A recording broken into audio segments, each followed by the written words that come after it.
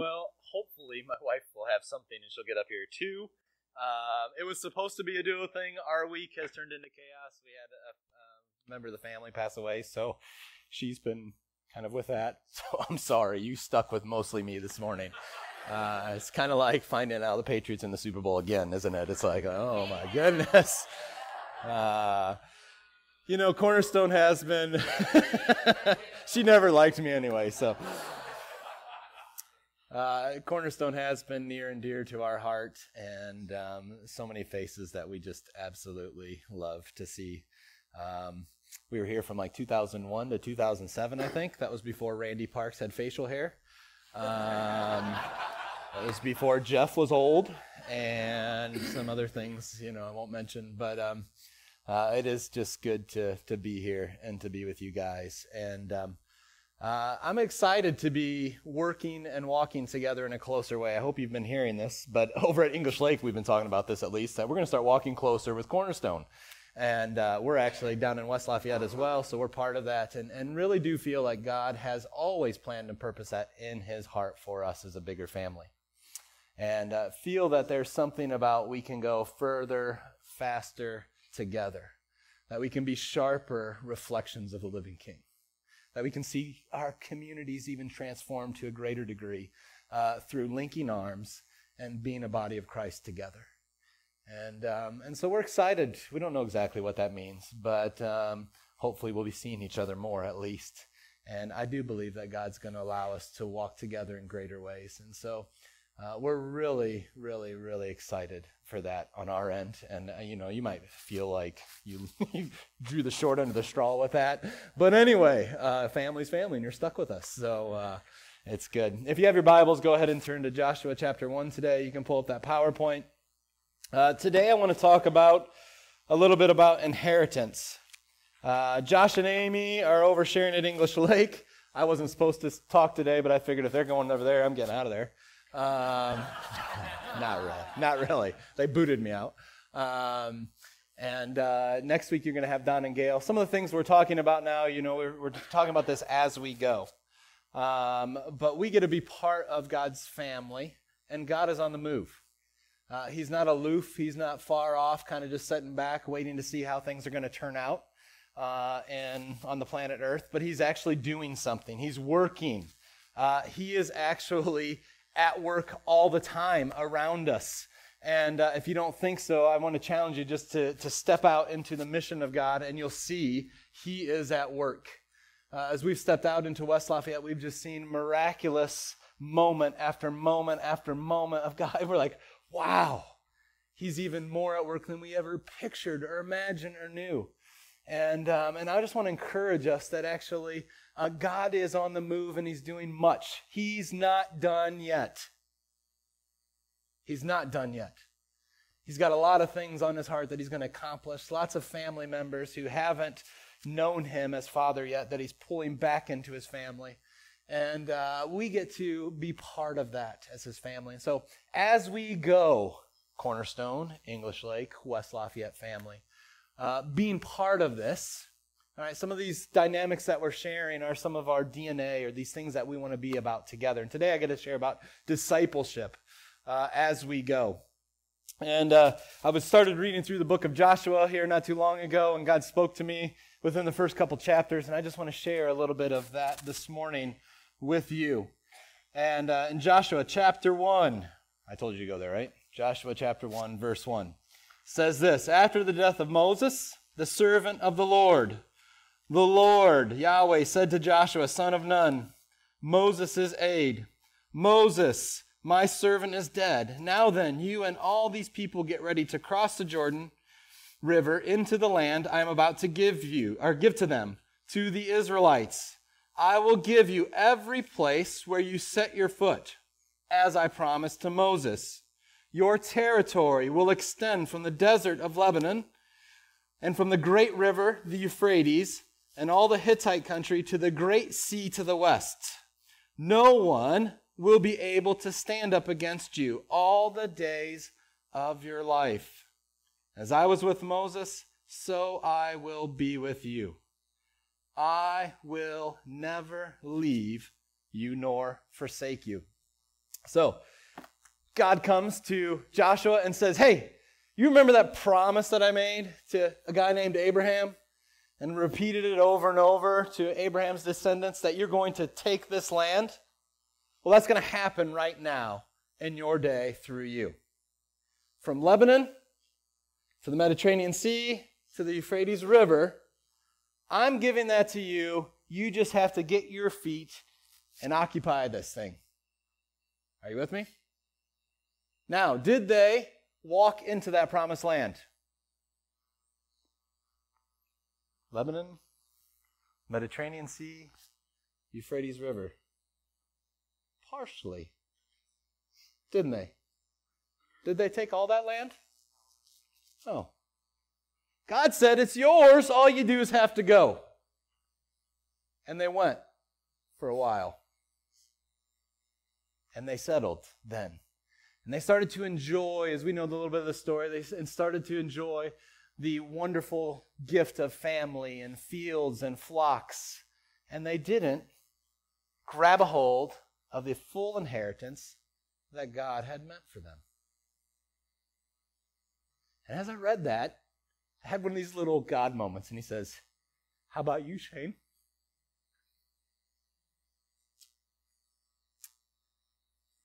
Have you grabbed a hold of all that I have for you? Now, I know when God asked me those questions, that the answer, because the reason he's asking me is there's something he still has for me. You ever been on the other end of God asking you one of those questions? Can I say, body of Christ, I think we have yet to grab a hold of everything that God has for us. I think there's so much more that he has for us. And he says, all you have to do is come and grab it. And we do for a while. And then we find ourselves losing focus, even with wonderful, good gifts that God has given us. Enjoying the fields and the flocks and the family as we settle in. And we miss part of what God has for us.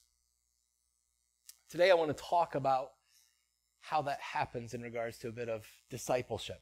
I was thinking of it like this, all right? I hesitate to pull my wallet out around Jeff Overall. But anyway, usually lock it in the van when we're here. But, you know, if I were to kind of make this statement and say, hey, Randy, I got this money is yours. I had to steal all my wife's money out of her wallet this morning to actually have some bills in here, all right? I got all this, and it's yours, Randy Parks. You just have to come and grab it. Now, this is an illustration, Randy, okay? You just have to come and grab it. And say Randy were to come up and just start to look through the wallet, and he kind of starts to look in through there, and there's some bigger bills and smaller bills, and he just decides, I'll just kind of take, this one looks kind of good, and this one looks kind of good, but just kind of sets it back down. Be silly to do that, wouldn't it? Whose is it? I gave it to him. Take this blessing. I have it for you. I'll take little George Washington. Thank you, Randy, for, Listen. Ephesians 1. Here, let's flip this here. Do I go down? Yep. Ephesians 1 says this.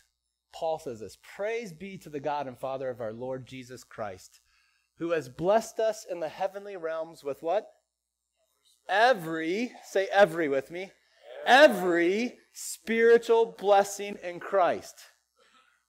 Every spiritual blessing in Christ.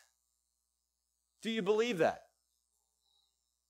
See, what I think happens, I read this and I start to actually misread it and think, okay, thank you, Lord Jesus, who blessed us in the heavenly realms through Jesus, that I have the forgiveness of sins and get to go to heaven one day. Oh, thank goodness. Great gift, the forgiveness of sins. Wonderful gift, isn't it? Especially when you've lived my life, right? Wonderful gift. Or if you mess up like Greg, it's a good gift, right? Are you with me? But listen, there's more that he has for us. Every spiritual blessing in the heavenly realms, ours in Christ Jesus. Does it say when we go to heaven? Paul's talking to a church very much on the ground in Ephesus and says, these blessings in Christ are yours. These blessings in Christ are yours. Are you with me? The wallet is yours, Randy Parks. It's yours for the taking, Joshua, children of Israel. Go, occupy, take all that I have for you. And we settle when we have the whole thing. Are you with me? Let me just talk about this in regards to discipleship today. And I want to ask this, if we knew this. Actually, I'm going to go just to this scripture. In Romans 8:29. Be in this, all right? For those God foreknew, he also predestined to be conformed to the likeness of his Son, that he might be the firstborn among many brethren. What did he predestine? What did he predestine? Us to be what? Conformed to the image of what? His Son. Who's his Son? So we get to be like who? This isn't a passage about some are chosen, some are not chosen. Paul's quite clear in his book that this is about both Jew and Gentile being part of God's chosen people, all right? But he says that not only are we chosen, but we're predestined. He's planned and purposed for us to look like his Son. That's a blessing, right? We get to be like Jesus. We get to be like Jesus. And we say, I'll take salvation for 20, for 100. Alex, right?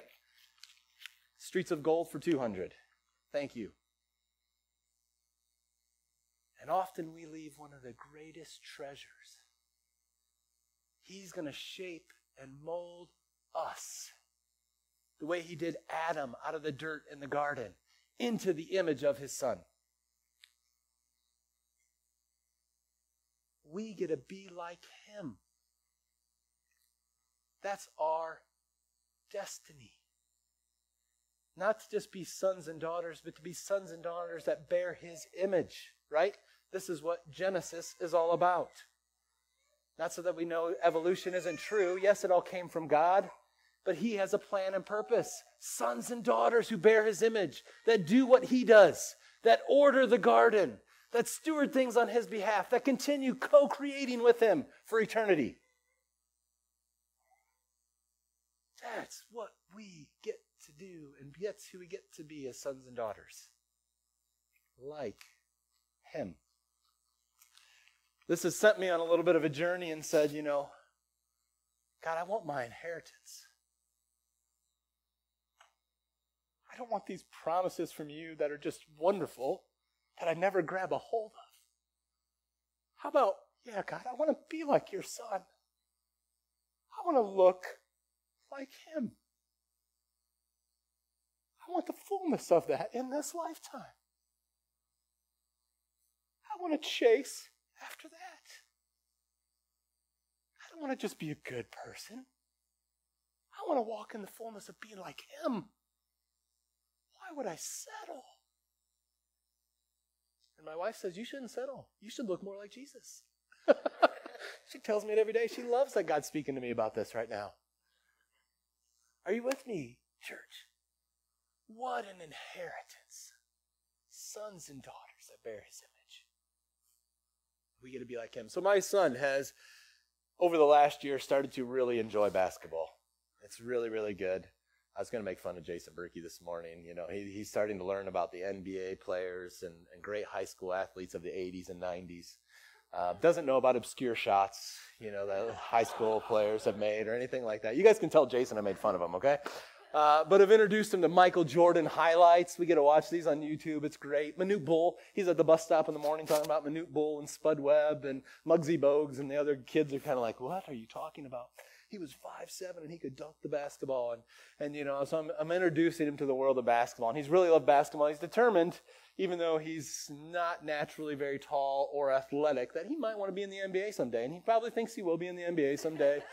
And do you think I'm going to be in the NBA, Dad? Because I think I can be in the NBA. And I think I'm going to have a better chance of being in the NBA than Kaylin, my twin. And just in case you're asking or wondering, and he tells all the bus kids, I'm probably going to be in the NBA.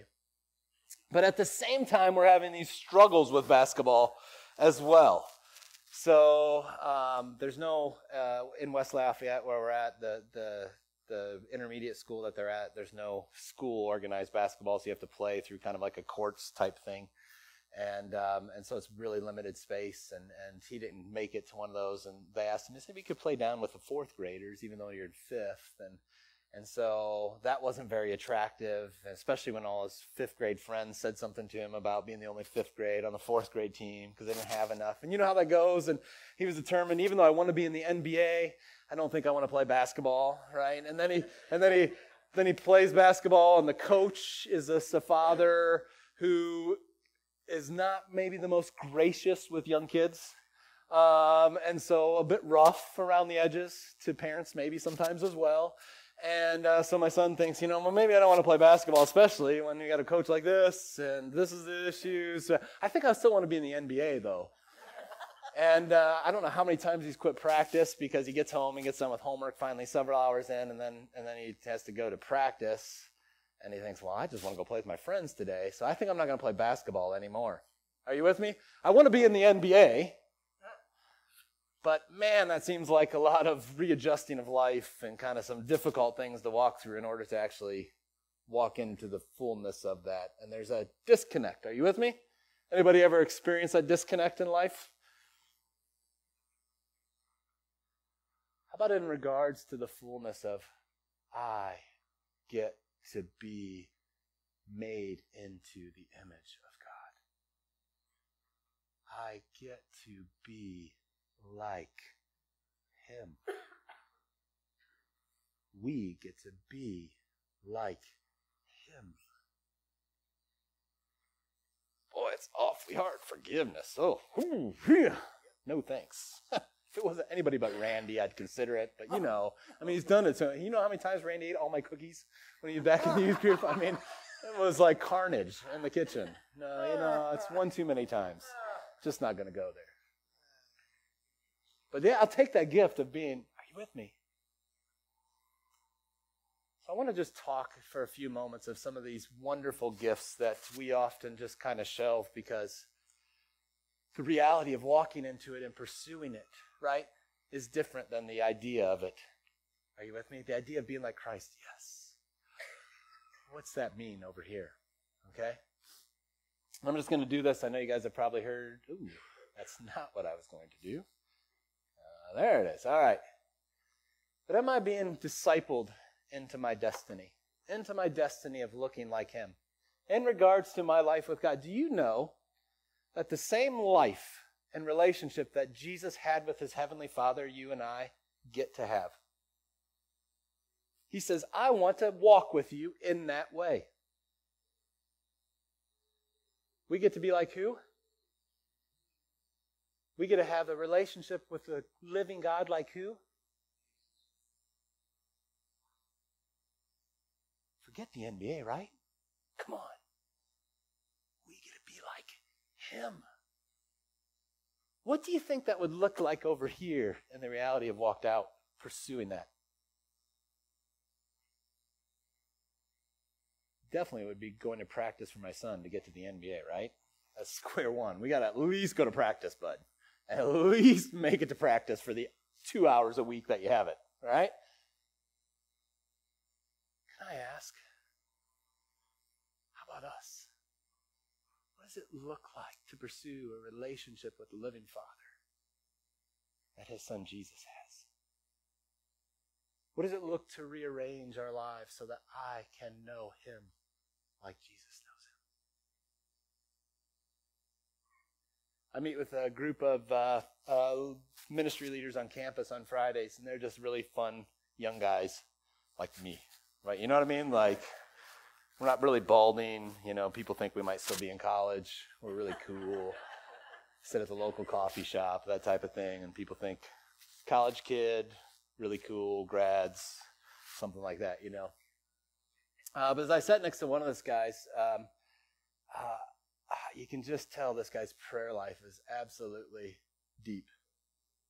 He's one of those guys that you just know, he knows Jesus. And as we share and drink coffee and talk about how cool we still are, and you can tell he knows God. that his prayer life is vibrant. I sit there and think, I want that. I want that. So I asked him, hey, I want what you got. Can you teach me how to pray like you? I want to imitate him. I want the depth. I want the depth of knowing God like that. Or I wake up in the morning and I'm not just trying to stay awake and pray for my big list, but I encounter the living God. Because God has made this promise that we can be like him, including knowing the Father in that deep way. I want to open the book of Joshua and other books every time and have God speak. Where it's not just I get some information, but he's there, he's talking. He's saying, Shane, how about you? Are you grabbing a hold of what I have for you? To encounter the Lord like that. Are you with me? I want to be led by the Holy Spirit in everything I do. To really be able to say, I haven't done anything today that God wasn't leading me into. That'd be pretty cool. Going to happen? Probably not, but there's this promise from the living God that says, come and be conformed into the image of my Son. And the testimony of his Son, Jesus, was, I've only said what I've heard my Father say, and I've only done what I've seen him do. Wow. What an inheritance. Are you with me? What a joy to be like God in that way. Am I speaking to the right people? We get to have a life with God. Can I ask you, how are you approaching that life with God? Is that one of the things that people ask? Tell me about your life. I just want to be like him. My Christian walk is about me becoming more and more of the person who God has planned and purposed for me to be since the foundations of the world. I want to be everything of who he's planned and purposed for me to be. And by God, I'm growing into that every single day. Do I take steps backwards? Absolutely. Do I give up on practice a little too easy sometimes? Oh, yeah. But I want the fullness of it, and I'm not going to stop until I have it. I want the fullness of the depth of relationship with the living God that he has planned and purpose for me, and I don't want to settle. Don't want to settle. It's not about going to church and learning some information. It's about becoming a son and daughter that knows him. That knows him. Can I ask if you've opened yourself up to people in a way that says, help me know him more this year? What's your strategic plan for 2019 to know God more? You got a strategic plan to lose about 15 to 20 pounds? Kind of quit graying so rapidly, some of those type of things. Trim my nose hairs a little more often so I don't look so old. How about our strategic plans to know God more? I'm going to rearrange my life a bit this year so I know him a bit more like God has planned and purposed. Can I tell you, that's a wonderful joy, an inheritance from the living God to us as his people. Grab it. Don't let your feet stop where you're at and say, Let's not let the story of Joshua and Israel be our story. Are you with me? Let's walk into the fullness of it. How about in regards to our relationship with the body of Christ? Do you know that Jesus is the master builder of the church? Isn't that great? The church is in his hands. And he's doing a wonderful job, by the way. 1/7 of the world, now followers of Christ, committed followers of Christ, from about 2,000 years ago, just a little kind of small herd. I'd say he's done a pretty remarkable job. Now, even though the church is shrinking in our little neck of the woods, it's not happening in the rest of the world. He's done a quite remarkable job building his church, and he's going to continue to do that. And we can rest in that. But do you know that we get to be part of it? We get to be part of building what he's building. So the other day, you guys know, parents know how this goes. I'd had one of those weeks. We had really given ourselves to the neighborhood. We threw a party. I went sledding with neighbors. I went and watched the great defeat of IU at the hands of the godly Purdue men's basketball team. great game. Ministry these days is so rewarding in so many ways. Yes, send me, Lord, send me.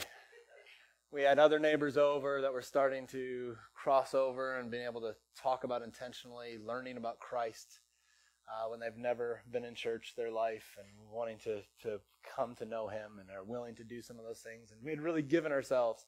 And I finally told my wife, I said, I just want an hour and a half, like a movie, like uninterrupted. That's if I can have that this evening, yes. And I sat down and I pushed play. And about 5 minutes in, my son, Dad, I've got this wonderful idea. I'm going to build this out of wood. What do you think? That's going to be a lot. I don't know if we have the proper things for that. Dad, we can do this. We can do this right now. Well, how about we put it off till tomorrow, when we have more? No, Dad, I just want to work with you, Dad. I just want to build it with you. Oh, pause. How do you say no to that? Are you with me? Dad, and we're down with a handsaw. We're building a little spinning wheel about what we're going to make a slime, and you spin it, and it comes around and tells you what you're going to put in your slime, and we're building this out of wood, and it's good stuff. Learning the handsaw, safety goggles on, chop the steps a little bit, but they'll be okay. It was good father-son building.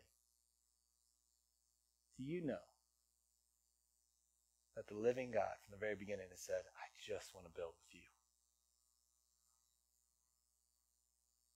I just want to build with you. What I'm doing in the garden, come on, Adam and Eve, will you do it with me? What I'm doing in Count's school system, will you do it with me? What I'm doing in the Porter County Jail, will you come and join me in my work? What an invitation, isn't it? He says, I want you to build my body, which I'm building up. Will you come and join me?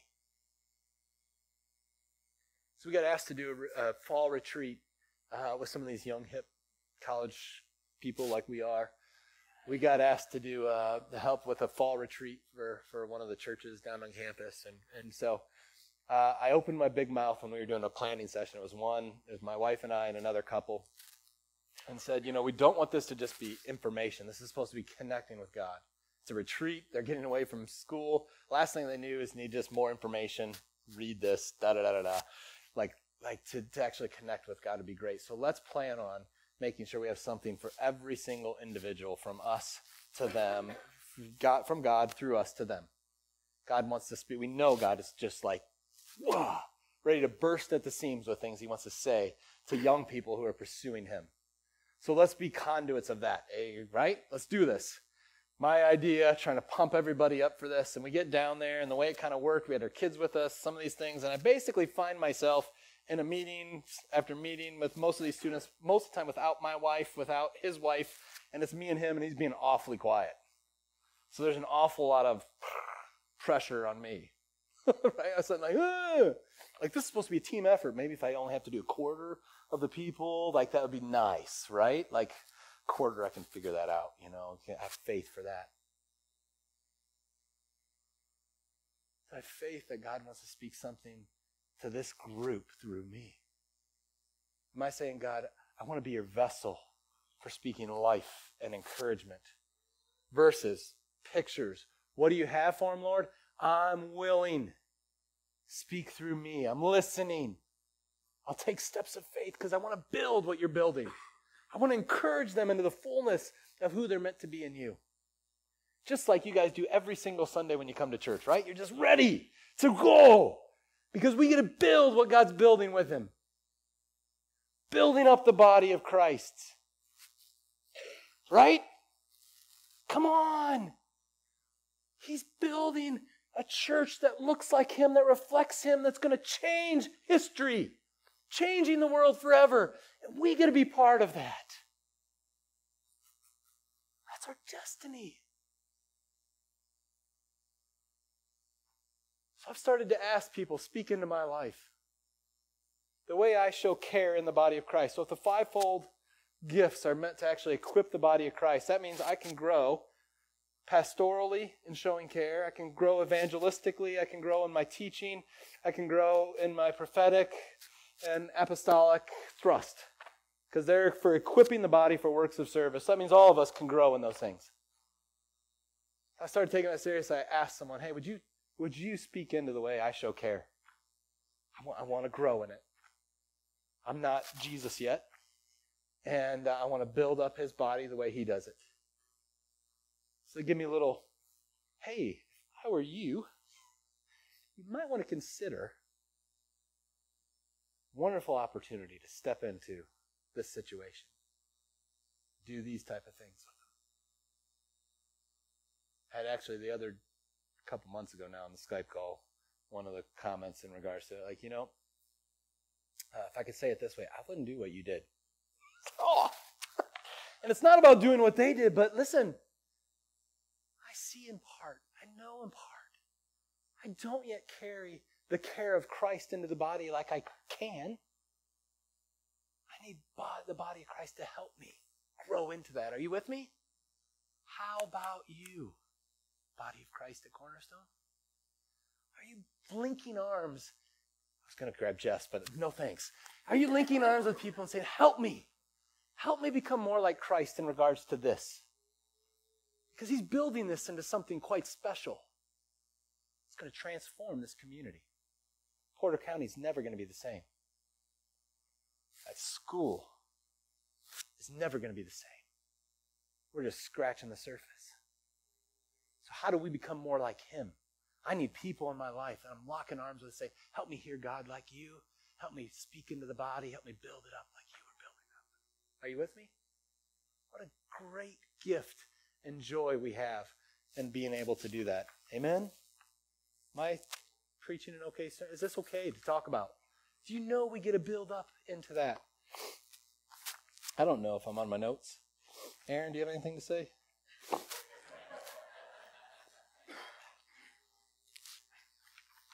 Who asked? Go ahead. Yeah, please. Rescue me. Can you use that one?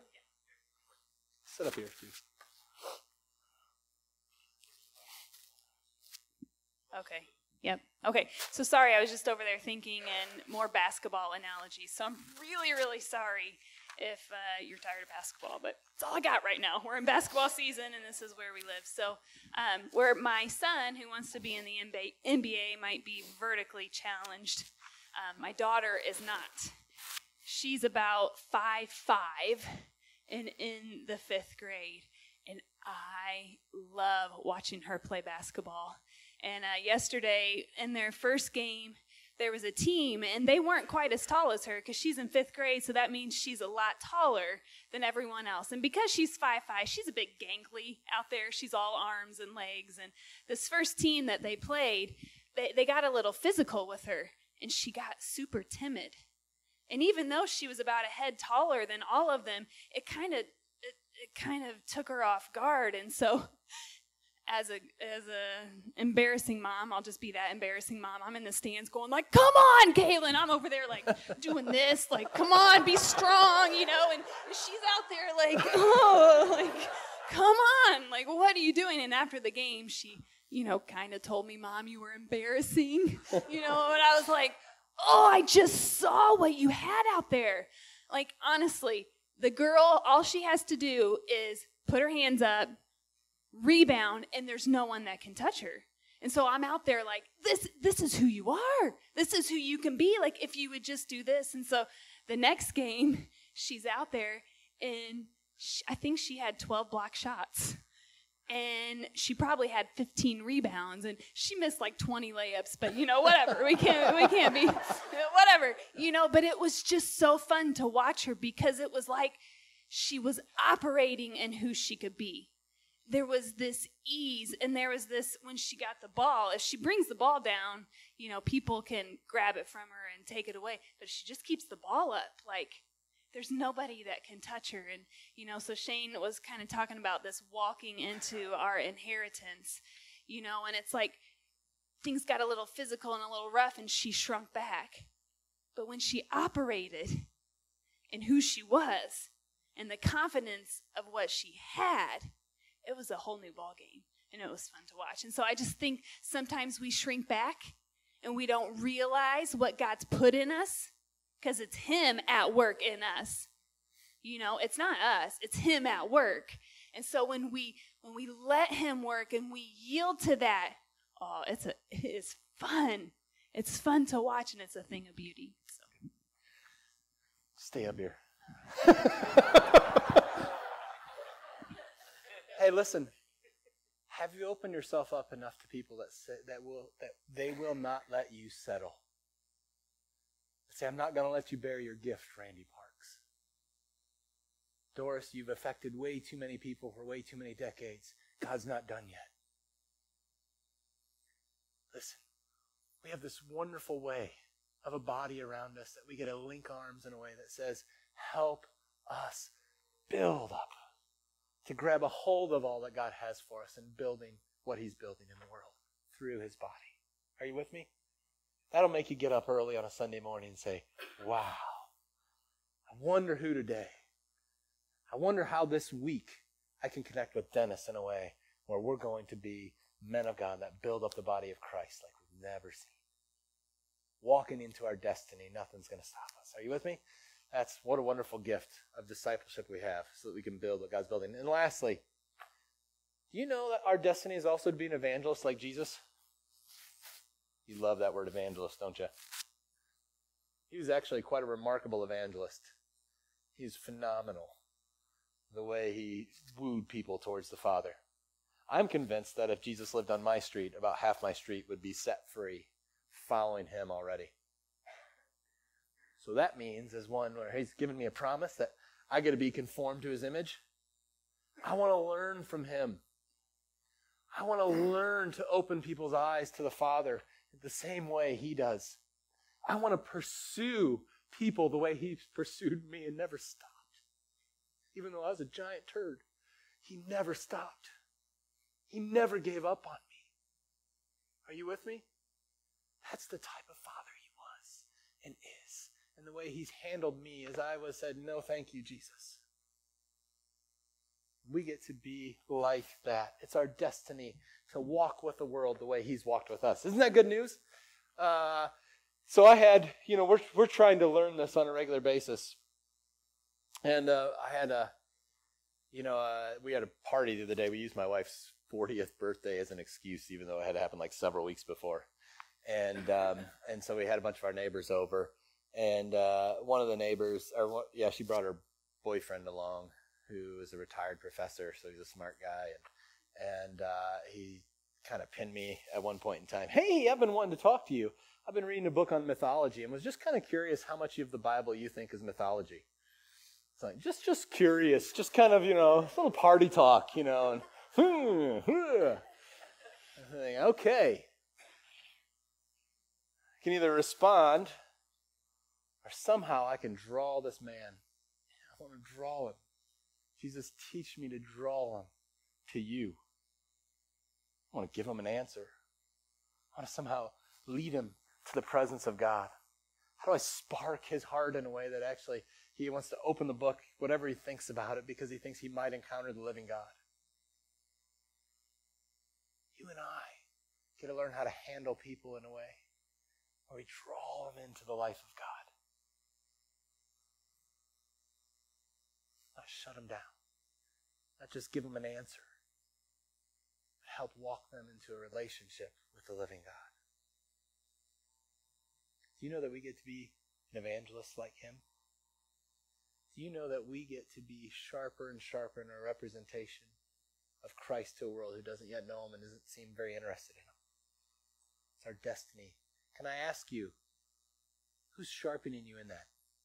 My wife and I, we have lots of conversations after this, and some of the ones I remember really well of our conversations afterwards is like, I'm really surprised you're not much bolder when it comes to some of those type of things. And they always say they're not religious and some of this stuff. What? She's saying, I'm not bold. What is she talking about? Bold? I'll show you bold. You know what I mean? Those are the things that kind of react right away. Does that ever happen to you guys when your wife kind of speaks truth and truth? Okay, never mind. Like I said, I'm on a long journey to be more like Jesus, right? I think actually when you kept talking about that, Shane, you were actually shutting her down when I was looking at her.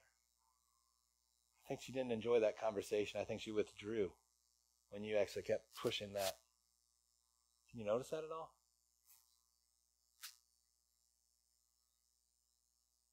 See, we get to sharpen one another and say, how do we draw people into the presence of God? How do we take steps of faith and pray with them when they've just fallen down the stairs? How do we do some of these things and cross boundaries in a way that's going to bring the presence of God right into the midst of our conversation, right into the midst of our meals, right into the midst of chaotic moments in our neighborhood?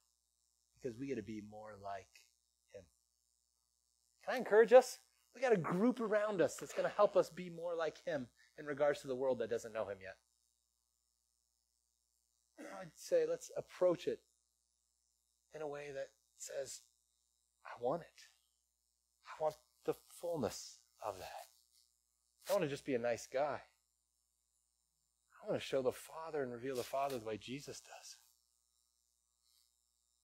We're trying to do this even with our schedule. The way God's pursued us has messed us up. Because I really did. I didn't want anything to do with Christ for 10 years. He was there every time. The whole time, extending himself into my life. And it's messed me up that he didn't stop pursuing me, even though I was totally indifferent to him.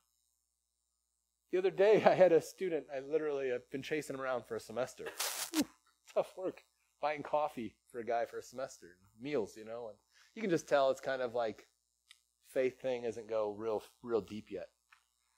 And, in one of my great moments of trying to be like God evangelistically, I got done texting and I thought, you know what? He didn't respond and kind of surface level stuff. I got a lot better things I can do with my time. I said this in my head. It's like the next day or 2 days later, I get a text from him. Hey, my girlfriend, I didn't even know he had a girlfriend. My girlfriend is like being tormented spiritually. Can you come help? And it's waking them both up to Christ and that God's real and the spirit world's real and all this stuff. And it's like, just when I speak, right, Shane's done. I've had it. I've pursued him for a whole semester. Coffee and meals for a semester. Tough work, Jesus, and he's not interested. How about being like me in this situation and not giving up? Are you with me? We get to grow into this wonderful, wonderful destiny that we have, inheritance of being like him. All right. All right. And let me just say this. Part 1, we get to be discipled into his image. All right? And the next part is I say this. We don't just get to disciple into his image, but we are be discipled into his image, but we also get to help other people in that process. In Ephesians 2, Paul says this, "For we are God's workmanship, created in Christ Jesus to do good works, which God prepared in advance for us to do." Are you with me? God says, I have things for you to do. Matthew 28. Go ahead and go there real quick. I know you guys, I think Josh and Amy took you there last week.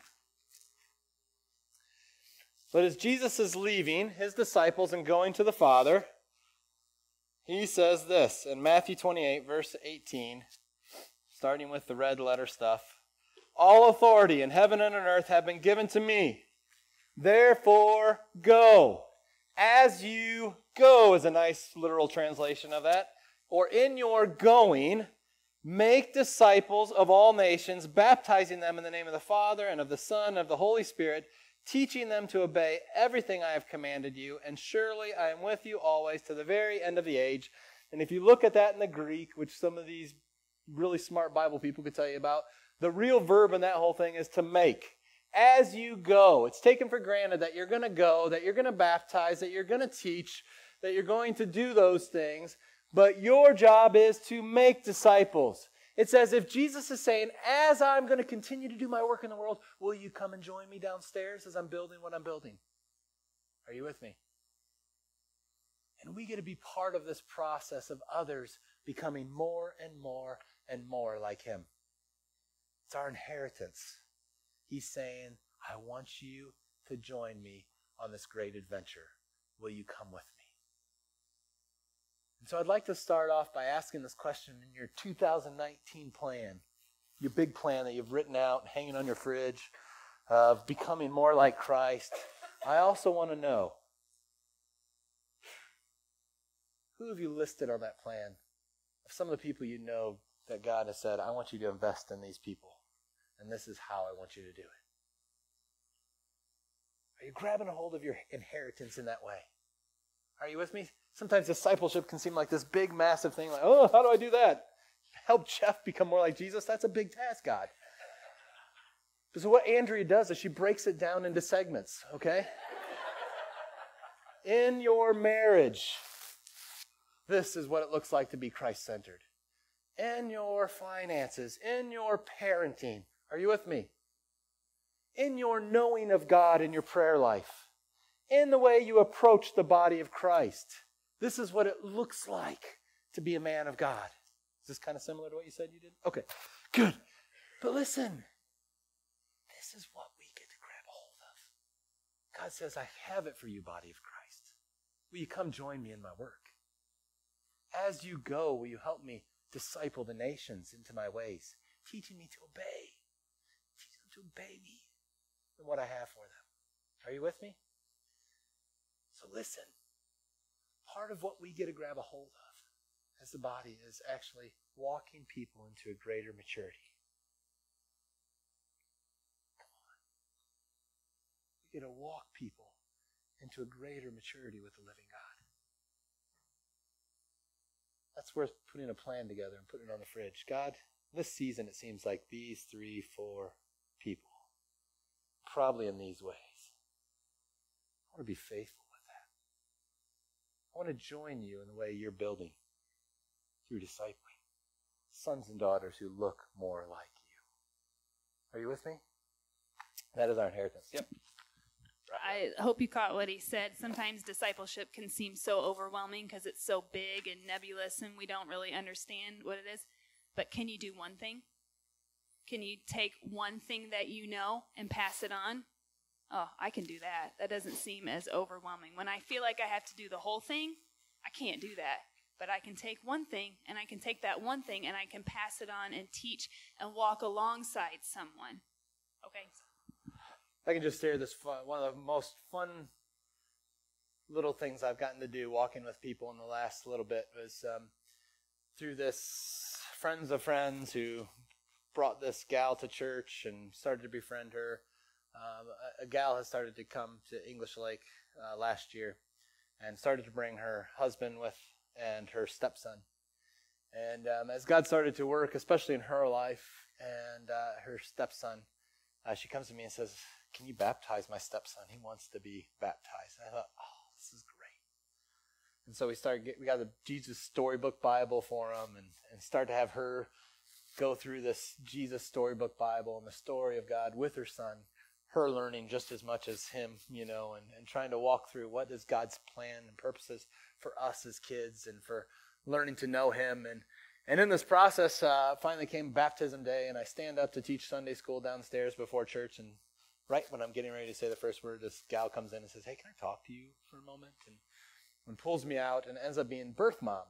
And birth mom was not on the same page with me baptizing as stepmom and birth dad were, and found out that this was going down today and wanted to have some words with me. And so we started to talk through it. I thought it was resolved, and later I get pulled out in the middle of church, and it wasn't just birth mom, but it was boyfriend and grandma and aunt, and we had a great several-hour conversation around the table downstairs where it was the first time I was cussed out in church and some of those dynamics. And it was one of these things where we're sitting around the table where there's massive amounts of hurt.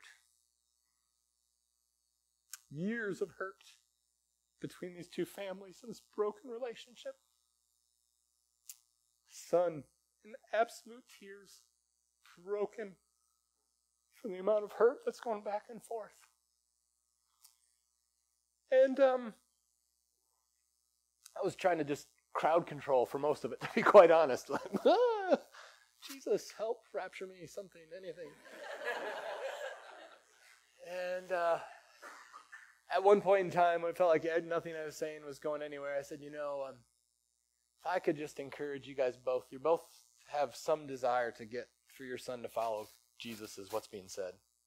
There's all these other things going into your life right now on both sides, and just other factors of hurt and she said manipulation, all these things that have gone on for way too long. It makes everything cloudy. But can I encourage you that the greatest way you can encourage your son into Christ is by how you treat one another. It's going to be the hardest thing you've ever done.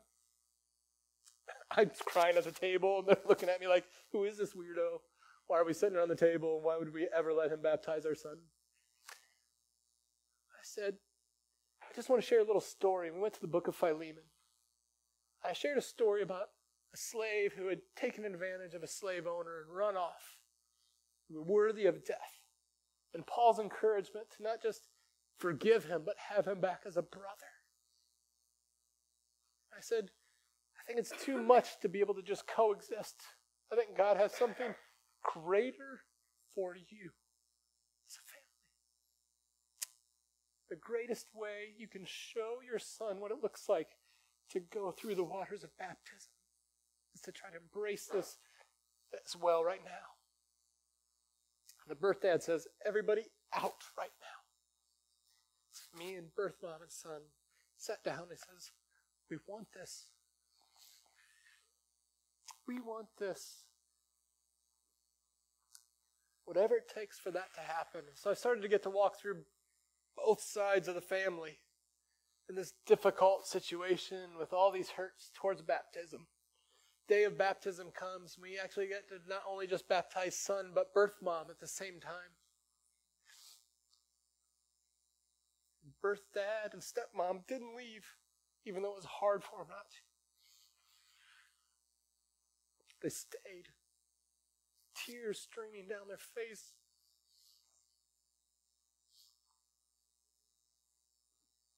Before they left, they took birth son in their arms and took him around, all the family members. Letting him hug. This family, I love it. I get to worship and have communion with them as they're still trying to walk and navigate these hurts. It's great hurt. But learning to what it means to embrace Jesus in the midst of their walk. To forgive. It's been one of the greatest joys I've had. I got to marry stepmom and birth dad. The most attentive wedding I've ever been at. And we were probably only 3 sober people there. It was awesome. She goes, I don't know how this wedding thing works, but if we could tie a knot up there in the middle of our wedding where Jesus is the absolute center of it, the center of what we're doing, can we do something like that? Maybe you could say that verse and talk about that verse because we want God to be the center of our marriage. Would that be okay? Yeah, I think it would. In fact, if you want to write my sermon for me before I marry you, that'd be great. Listen, I'm having a blast, and it's hard. And in the midst of it, I had to go to boyfriend because I snapped at him in one of those big episodes when everybody was cussing me out. I kind of was short with him and said, I don't know, at one point in time because everybody was screaming at me into my face and all this stuff. And after I got done baptized, I felt God say, go and apologize. Show him what it looks like to ask for forgiveness. So I walk over to him and say, I need to apologize for the way I talked to you. He's like, oh man, I know it was, woo, don't worry about it. I said, no, it was wrong. God doesn't treat us that way, and I need to say I'm sorry. There's everything he could do not to break down. That man is so warm to me right now. Listen, we're getting to teach them how to listen for the voice of God and to read their Bible and encounter God. It's who we get to be as the body of Christ. Can I encourage us? Let's walk into our destiny, Cornerstone. Let's not say, pretty sweet that we get access, right, to the wallet of God. I'll take it. I want to work with you in the world. I want to see men and women discipled. I want to be part of building what you're building. I want a relationship like Jesus has with you. I want to build up the body of Christ the way you're building the body of Christ. I want to walk with the world who doesn't yet know him in the way that you walk. I'll even go say sorry if I need to. Lord, I want to be like you and join you in your work. But he talked about a strategic plan, and really, if you look at this, that's a pretty good start. What do you say? That's a pretty good start of a strategic plan of, again, being more like Jesus. And I want to encourage us, you know what? This As We Go series I am so excited about because of this kind of thing. And this whole series is trying to really encourage us more into Jesus, but being more like Jesus. And so I want to thank Shane and Aaron for that. Give them a hand. Just thank you for that. And it's good to have. I mean, it's exciting to be family and so on. And I appreciate them sharing from their heart this morning. So let's stand as we close, shall we? Next week, Don and Gail Atkinson will be here. I'm sure you need to look forward to that. It's going to be good. So let's pray. Father, we just want to thank you that, Lord God, you could do all this, quote, on your own. You don't, quote, need us, but you want us. You want us to be participants. You want us to be your hands and feet. Lord, you want us to look like you as we represent you to those around us. Lord, I just confess I've got a long way to go. Sure, as well as all of us would have to say here today. But Lord, as we go, I pray that each step, each day, we would truly become more in your image. We pray that in Jesus' name. Amen.